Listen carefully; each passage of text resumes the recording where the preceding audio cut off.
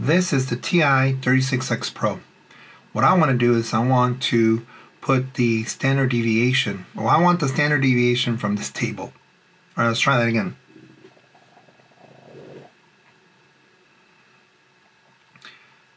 This is the TI-36X Pro, and I want to find the standard deviation of this table.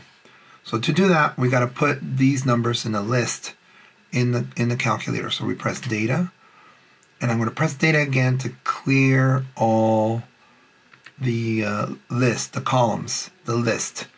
It's a list, and we have 3 lists. So I'm going to put the data: 1, enter; 2, enter; 3, enter; 4, enter; 5, enter. And then we're going to go on the other side: 10, enter; 15, enter; 20, enter; 15, enter; and 10, enter. Always good to check to see if you entered the values right. So 1, 10, 2, 15, 20, 15, 4, 15, 5, 10. Okay, that looks correct. Okay, now we're going to go over here. It says Stat Distribution in light blue. So light blue button first, and then Data. And this still is a 1 variable data set. How come?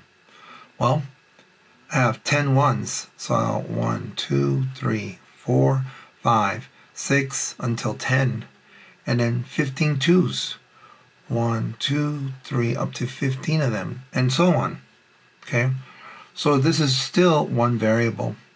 This is not like one of those tables. This is a frequency distribution table. This is not one of those tables that are X, Y, okay? Which, you can plot points. That's for a different subject. So 1 variable.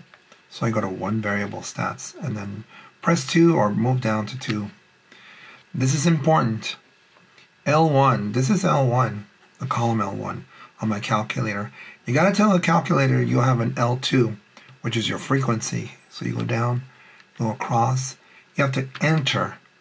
So now L1 and L2 are locked. Then press enter or calculate. And the standard deviation is S.